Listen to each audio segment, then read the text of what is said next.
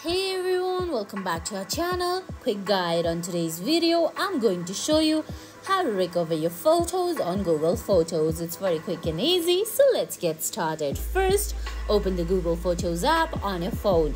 If you don't have the app yet, you can get it from Google Play Store or the Apple App Store. Now, launch the app and sign in with your Google account.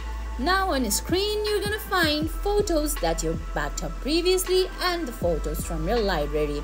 On the bottom of your screen, you can find options like photos, memories, library, and search.